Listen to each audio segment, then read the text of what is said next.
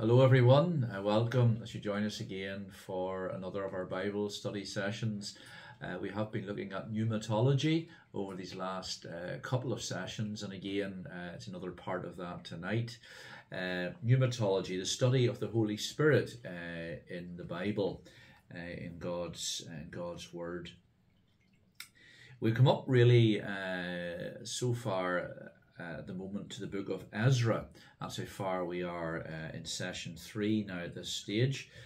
So we're looking at the book of Ezra and Nehemiah because the two of them are historically around the same time in history, and they're very connected, obviously biblically as well, and what is going on there at that period of time in Israel's history. And then we're looking at the Psalms, some of the Psalms tonight, and how the Holy Spirit is envisaged and written about in those three books, in this particular section of pneumatology. Before we go any further, I want you to think of a moment of orange juice. I don't know whether you like the stuff or not. Orange juice, particularly if you find it in a bottle, something that's maybe diluted, you'll find there's this kind of cloudy stuff at the bottom of the bottle, or a pulpy type stuff. In fact, you can find it in fresh orange juice at times too, if it has time to settle. And you have that stuff that needs stirred up, really.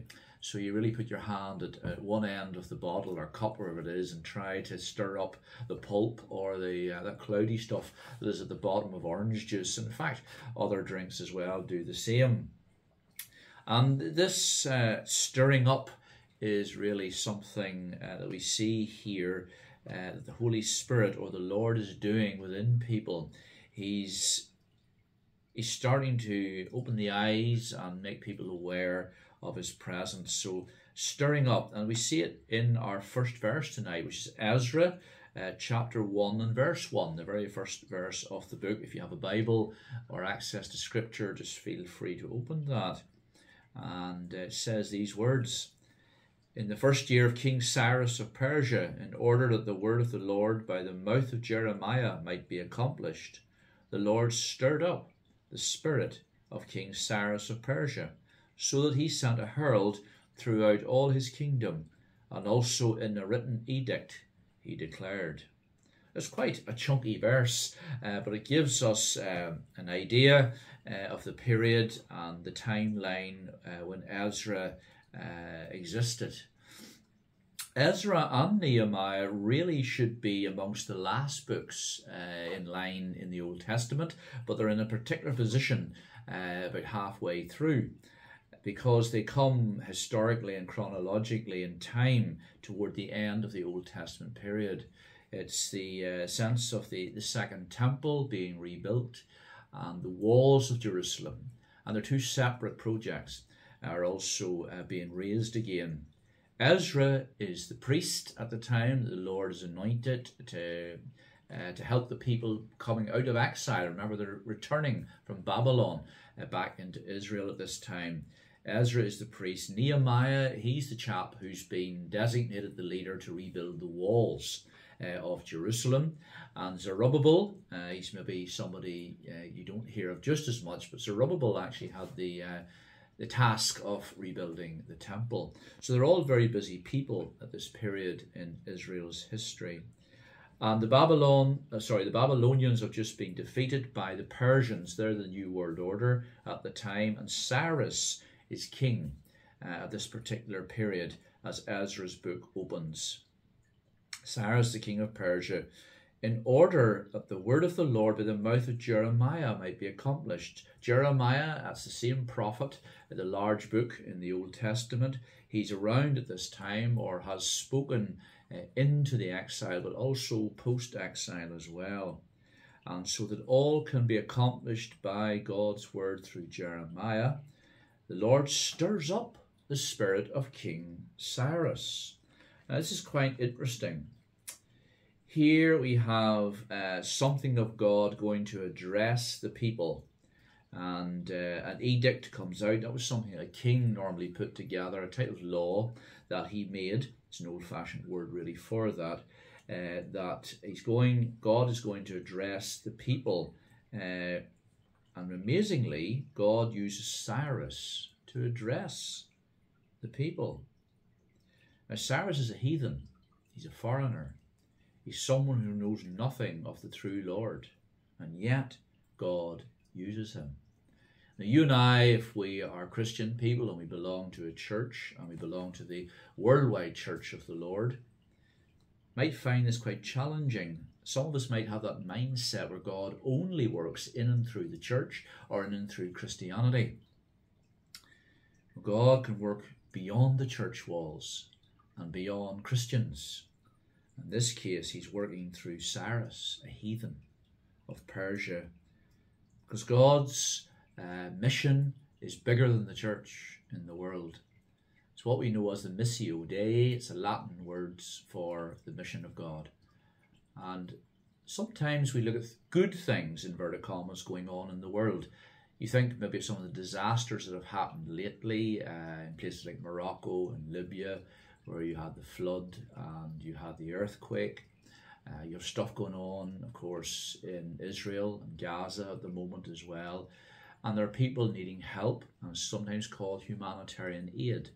And it's not necessarily Christian. It's just people doing, inverted commas, good things for others. Who's not to say that God is working even in those realms? He can work beyond our finite mind and our understanding. And here in this particular place, we see that God is working through Cyrus. He's stirring up his spirit. Now, it's not the Holy Spirit, notice. It's stirring up the person of Cyrus. Remember, spirit in the Old Testament, when it's joined to someone, is who they are, their personality, their character, their demeanour, all of that, and including their soul, who they are as a unique person. And God's stirring up the spirit of Cyrus, and it's amazing then what unfolds from there. And of course, Cyrus is someone who has a soft spot really for Israel. The Persians were not as hard on the Israelites as were the Babylonians before them, and the Persians were also into prophecy. So when Cyrus would have heard of prophecy, he would have took note. He would have sat up and listened. They were into it themselves. But Jeremiah, he may have even read Jeremiah's words. He may have read Daniel's words. Daniel was around in this period of history too. And maybe that's prompted Cyrus, being an open heart, a softened heart before the Lord. And the Lord uses him in all of this situation. As a challenging question, does the Holy Spirit work through an unbeliever? And we've been looking at that as regards the world and how God might work. So it's quite a challenging question. You know, when we first come to faith, and those of us who have done that, we are all unbelievers, of course, before the Holy Spirit speaks to us. And it's the Holy Spirit that convicts and then converts. It's the Holy Spirit's work that does that. We are unbelievers before we meet with the Lord. So those first of us coming to faith, we are unbelievers until the Holy Spirit speaks to us. Now, we don't know if Cyrus comes to faith in any way, shape or form in the true Lord after this, but God works directly upon him. Doesn't mean he comes to conversion in the Lord, but he is used by him at the same time. Now, as we move on in the book of Ezra, we're going to look at verse 5 of chapter 1. And it says, the heads of the families of Judah and Benjamin, and the priests and the Levites, everyone whose spirit God had stirred, got ready to go up and rebuild the house of the Lord in Jerusalem. Now notice it's God himself, God the Father, that stirs here. Doesn't say anything about God's Holy Spirit or God's Spirit of the Lord. Nothing like that. It's simply direct God the Father in verse 1 and in verse 5. Again, he's stirring up the priests and the Levites, those of Judah and Benjamin. Now, these are God's people this time, the Israelites.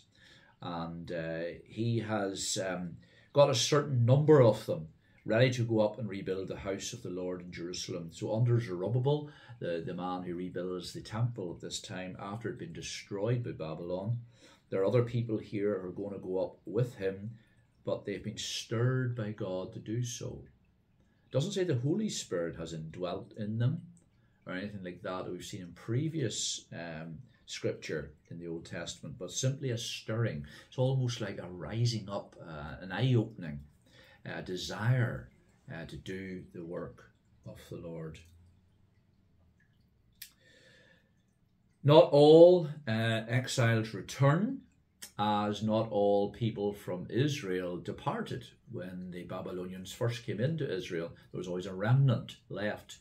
And there's also a remnant left back in Babylon too. So not all exiles return. But moving on from Ezra, those are really the only two verses where we see a stirring up or a sense of of God working amongst these particular individuals within the book itself. But let's look at Nehemiah, because we have to look at Nehemiah alongside Ezra. They are, as I was saying earlier, a similar period in history together and doing similar work. Nehemiah chapter 9, verses 20 and 30. Verse 20 says, "You gave your good spirit to instruct them, and did not withhold your manna from their mouths, and gave them water for their thirst." And verse 30, it says, "Many years you were patient with them and warned them by your spirit through your prophets, yet they would not listen. Therefore you handed them over to the peoples of the lands." Now this particular section of Nehemiah's book is actually Ezra addressing the people. He's the priest, remember? And in here, everything is ready to go. There's a sense of the wall being rebuilt and the temple being rebuilt. And now Ezra is dedicating that. And he's doing it publicly in front of everyone who is present. And he's going back over history and how God was with the nation of Israel for many, many years. And you see a little reflection there in verse 20 of the wilderness period, the Israelites leaving Egypt under Moses. "You gave your good spirit to instruct them."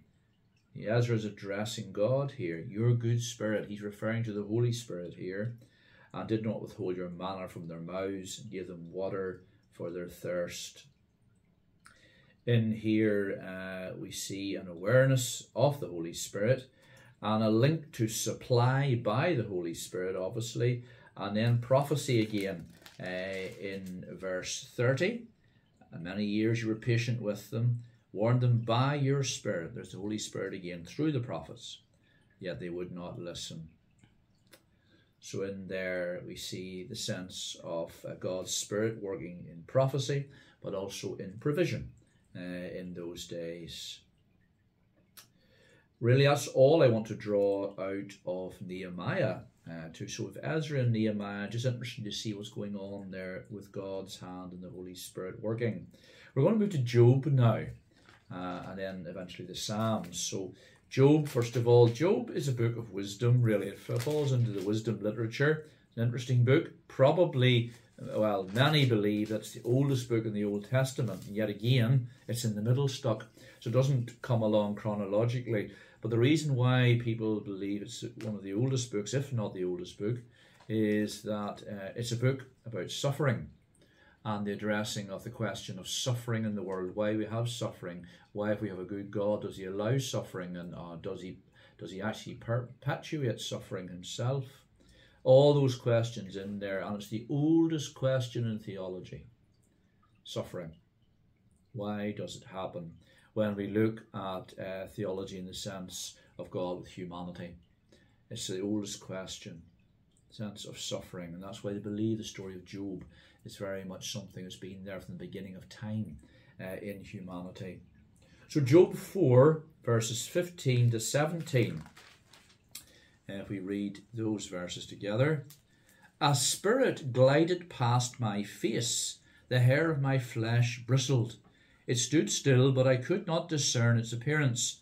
A form was before my eyes, there was silence, then I heard a voice. Can mortals be righteous before God? can human beings be pure before their Maker? Now, this is interesting set of verses here. Eliphaz, he's one of what we call Job's comforters in the story of Job. You have three men who are friends of Job's, but they're not a great help to him if you read how they see Job and his suffering. They keep blaming Job that he's done something, even though they can't perceive what it is. He's done something, maybe even secretly, before God, and now God's punishing him by letting him suffer. And so they're not great help, and hence the phrase, sarcastically, Job's comforters. So Eliphaz is one of those men. Zophar and Bildad are the other two. But this is Eliphaz's response to how he sees Job and his suffering. He talks about a spirit in verse 15 of chapter 4. Glides past my face, the hair of my flesh bristled. It's almost ghostly when you read that. A spirit glided past my face. So what is a spirit? What's going on there? It stands still, but he could discern its appearance. A form was there, then there was silence. Then he heard a voice. And the question is asked, can mortals be righteous before God? Can human beings be pure before their Maker? Well, this spirit has to be from the Lord. But it's a spirit. It's not the Spirit of God.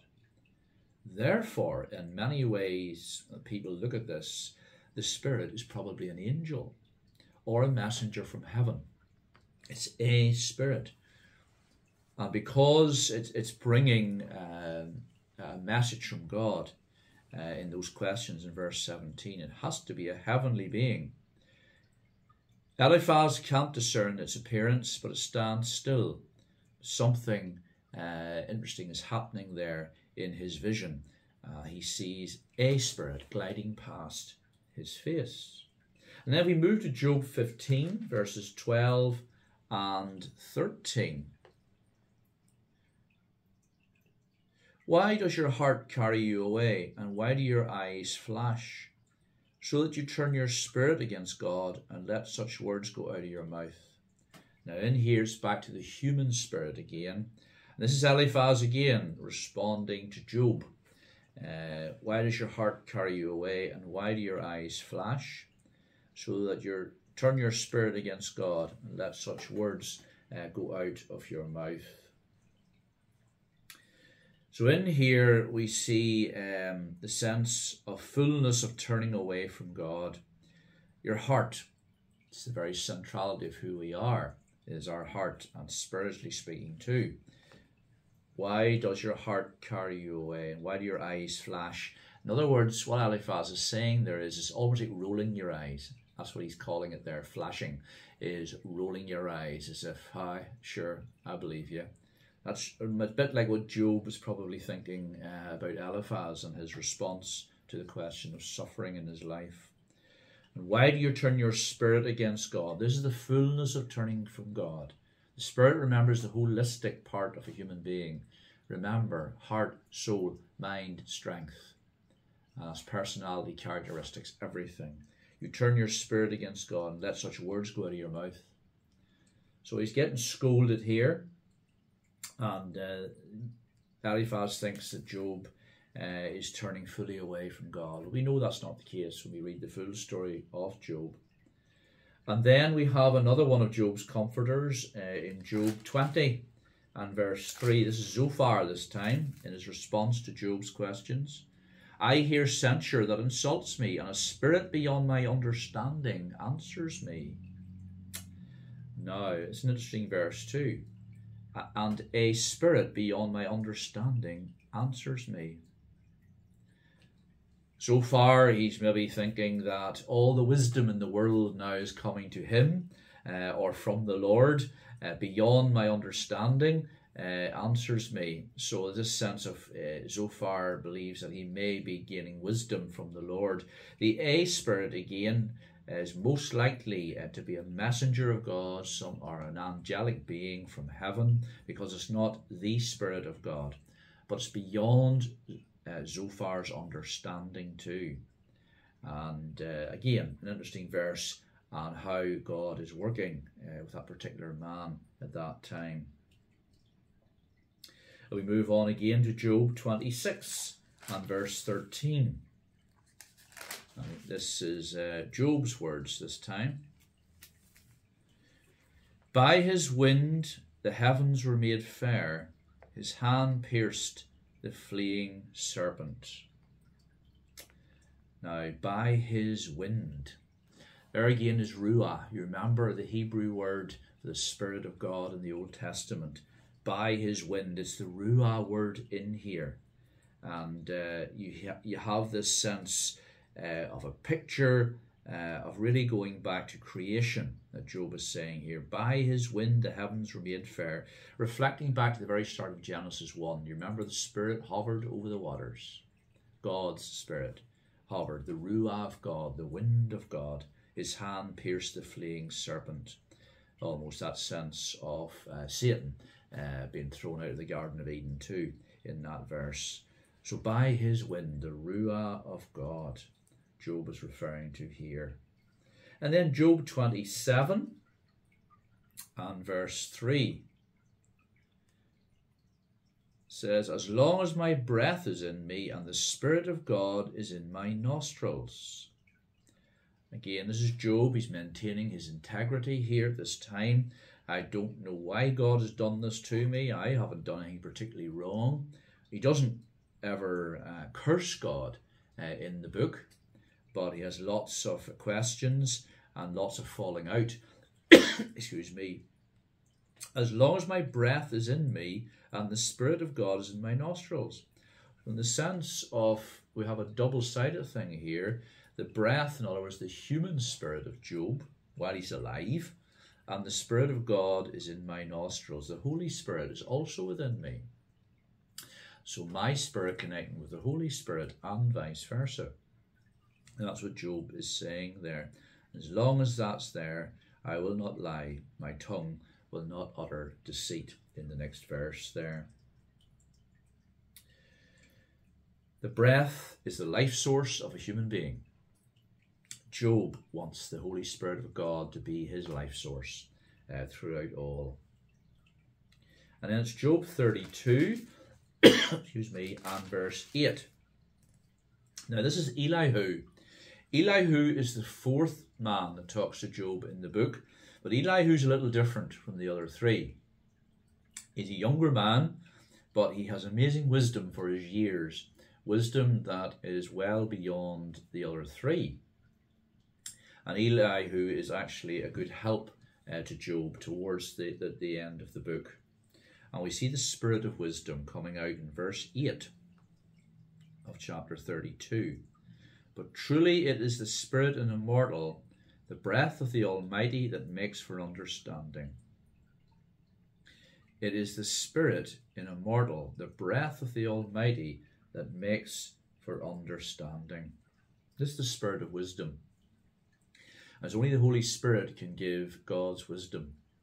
There's wisdom in the world by people living a lot of life experience and maybe a little bit more mature in years, and you gain a little earthly wisdom.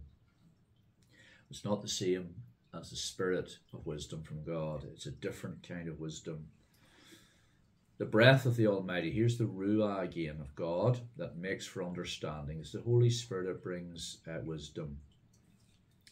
And the Holy Spirit, in the sense of wisdom, wisdom is feminine in the Bible. I don't know if you've ever known that before. Spirit of wisdom is feminine. Now, Hebrew, the original language, the Bible, the Old Testament particularly, was written in. Hebrew is one of these languages that has male and female roots to many of its words, a bit like French in more modern times. You may think of words that are le something, that's male in French, or la something is female in French. And Hebrew is the same. And the spirit of wisdom is a female root. And it's interesting, it's for another day's debate. Are there feminine qualities to God our Father? Quite challenging when we think about that. But in here, truly it is the spirit in immortal, the breath of the Almighty that makes for understanding. So the spirit of wisdom is the only sense of the Holy Spirit working in us. It gives us the true understanding of what God is saying and trying to do in us. Moving to Job 33 and verse 4. The Spirit of God has made me, and the breath of the Almighty gives me life. In here we see further wisdom from such a young man as Elihu is. The Spirit of God has made me. Here he is saying to God, it's your Holy Spirit made me who I am.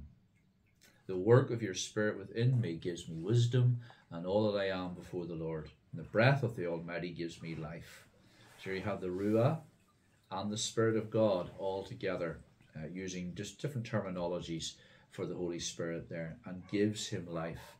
We have no life until we are in God our Father, but particularly the help of the Holy Spirit to help us live for him. And then we look at Job 34. This is the last Job verse we have, and it's verses 14 and 15 of Job 34. It says these words, if he should take back his spirit to himself and gather to himself his breath, all flesh would perish together, and all mortals return to dust. Now, this is quite prophetic in some ways, these verses here, against Elihu, with his great spirit of wisdom from God. If he should take back his spirit to himself and gather to himself his breath, all flesh would perish together, and all mortals return to dust. Now, he's speaking of God here. So in other words, if God was to return the Holy Spirit to himself, there's no life in the world, and I'm speaking spiritually and eternally. The Holy Spirit being taken out of the world, evil will persist and reign. All flesh would perish, and all mortals return to dust. All mortals do return to dust. But if the Holy Spirit wasn't there, there would be eternal lostness. The Holy Spirit comes, as I say, to convict, to convert, to comfort, to lead, to guide. And these are only some of the things he does. So if God should take back his spirit to himself, this is a sort of thing that will go on in the eternal sense. And Elihu is very wise in that. And it's a couple of verses that speaks of the whole of humanity there. The Holy Spirit is not present in the earth. There's an eternal lostness that lies ahead for all of humanity. So it's quite challenging verses. Elihu speaking way back in the realms of history in a prophetic and eternal way. Moving to the Psalms now, and Psalms again, a very unique book, biggest book of course in the Bible, all 150 Psalms contained therein. Lots of wisdom in the Psalms too, not known as particularly a book of wisdom. It's a book of poetry more than anything else, but there are aspects of wisdom writings within it. And so we look at Psalm 31 first of all, and verse 5.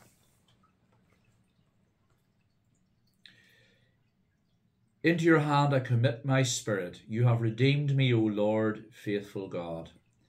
You maybe have heard, it's quite a well-known verse that, and you remember Jesus said it from the cross when he was about to die.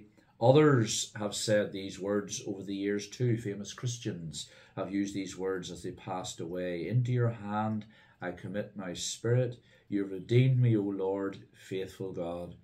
There's that sense of the psalmist is giving his spirit, all of himself, over to the Lord, and you redeemed me. He's giving thanks to the Lord for his salvation. So it's not the sense that he's dying here, but the sense that he's committing his whole life, his whole being to the Lord in thankfulness for the salvation that God gives within that. Psalm 51, a very famous psalm within the book. It's the psalm where David, you may remember the story of him and Bathsheba, he had wrongly sent Uriah, Bathsheba's husband, to the front line of the battle to get him killed, to cover up the pregnancy that Bathsheba was having, who David was actually the father. He committed adultery with her, and she did become his queen later on. But you remember the consequence of the story was the baby Bathsheba was carrying did die. But Bathsheba did become Solomon's mother later on, of course, David's successor to the throne. But this Psalm 51 is really David's heart pouring out in recognition and conviction of what he's done.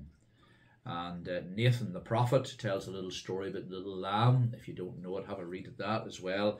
Just after the David and Bathsheba adultery.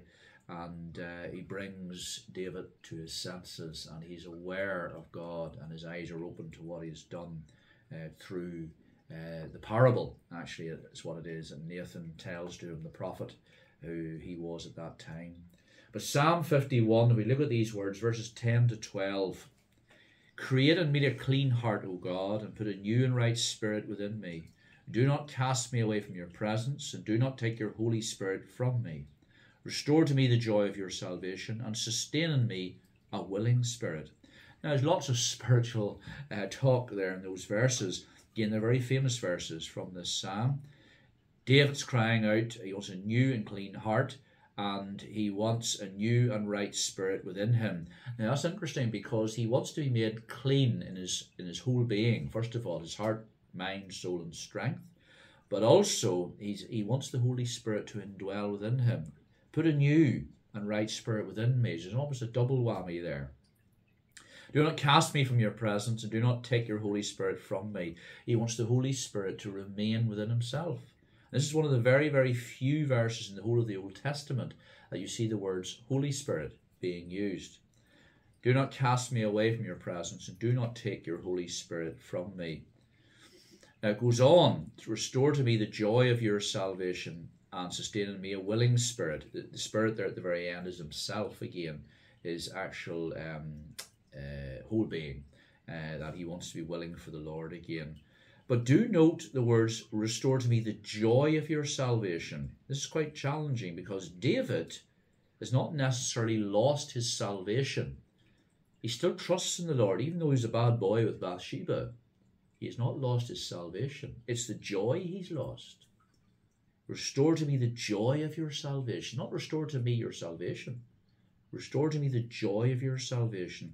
But we must remember this doesn't give license for people to do what they want after salvation. If we continue to persist in sin, it's not this once saved, always saved business. That is not a theology that I find in the Bible. You can lose your salvation. We need to have lives that continue to live for the Lord, lives that are regularly repentant, lives that confess before God and are restored by his Spirit. But we must remember that our salvation is something that is secure in the Lord, provided we trust in him throughout all. And when we let him down, to come back to him, not to live or to dwell in the sin, but to move away from it. Confess, repent, be restored. That's a regular pattern within the Christian life. Not a once-off thing. When we come to the Lord, first of all, yes, of course, that's what happens when we receive our salvation. But we must continue to walk in the Lord, confessing, repenting, and being restored. David is doing that here. He wants the joy back of his salvation, joy in the Lord again. That's what's missing. That's what happened in his sin with Bathsheba. But his salvation is still intact because he's repentant here. He's confessing, and the Lord does restore him. And that's the truth of how God works in many people in biblical history as well. Sustain in me a willing spirit in all of that. And so if we see these wonderful verses here, the importance of a repentant heart in conjunction with salvation, it's important that it's a regular lifestyle within ourselves, that we are walking with the Lord. Keep your Holy Spirit within me. Holy Spirit can leave us if we come to salvation and then continue to dwell in sin. The two are not compatible at all. And so we look at verse 17 then of the same psalm. The sacrifice acceptable to God is a broken spirit, a broken and contrite heart, O God, you will not despise. That's the sort of repentance we should have, folks, when we let God down. We have to have our spirits broken, literally a whole being broken before God. That's what's acceptable to the Lord, because he knows then we're fully given to him. Because a broken and contrite heart, O God, you will not despise. Then Psalm 104, if we move on there to verse 30 of Psalm 104. And it says, when you send forth your spirit, they are created, and you renew the face of the ground. So this is an interesting sense of the use of breath again. Ruah, you may find that in some versions of the Bibles you're reading out there. You may see things like breath or something like that instead of the word spirit, but it's all the same root. It's Ruah, the wind of God. When you send forth your spirit, here's the Holy Spirit again, they are created, and you renew the face of the ground. There's something of recreation going on here again, obviously within those who fell away from the Lord, but also physically within the world too. It's a psalm of creation and provision. It's Psalm 104 from God. And this is further endorsing of the understanding of the Holy Spirit proceeding from the Father. You send forth your Spirit. Not just sending your Spirit, but sending it forth, sending him forth. Something is flowing out of the very essence of God the Father. And there are Christians in the world, and unfortunately we don't always see eye to eye in that particular aspect. There is the belief that the Holy Spirit is a separate identity sent by the Father from heaven. But for those of us who are Trinitarian in that aspect, that we believe the Nicene Creed, we believe the Holy Spirit proceeds from the Father and the Son, both parts of the Godhead, not just God the Father, but God the Father and God the Son. The Holy Spirit is part of the Godhead, part of the very essence of God the Father and God the Son. So when you send forth your Spirit, they are created. You renew the face of the ground. And then Psalm 139, again another very famous psalm in the Bible. And it's this wonderful psalm of God knowing us before we're even formed in our mother's womb. It's amazing words of how this psalm has seen God and how he's seen himself as well. And it's verse 7. Where can I go from your Spirit, or where can I flee from your presence? Again referring to the Holy Spirit. And the answer to those questions are nowhere. We cannot flee from the work of the Holy Spirit or who he is, and we cannot fly from his presence. And there are aspects of that, of course, in Revelation whenever Jesus returns. There's nowhere and no people can hide or not be able to see the rapture. It'll be visible to the whole world, and there's nowhere to hide. And finally, Psalm 143. To finish on as regards this portion of Scripture we looked at today about the Spirit in the Old Testament. Verse 7, it says, answer me quickly, O Lord, my spirit fails. Do not hide your face from me, or I shall be like those who go down to the pit. So there's a sense again within that psalm, Psalm 143, of a real need wholly for the Lord. Holy as in W-H-O-L-L-Y. That we need to be completely given over to him, a desire for him in every way. And then finally verse 10 of that same psalm. Teach me to do your will, for you are my God. Let your good spirit lead me on a level path. So again the psalmist is saying they're giving all over to the Lord.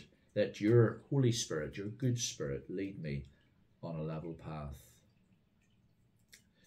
That's really all to say up to this point. Do join us again for the next session on pneumatology, where we're looking at Proverbs, wisdom writing, of course, again within the Old Testament, and a portion of Ecclesiastes and a little bit of Isaiah in our next session. But we'll pray together as we finish today.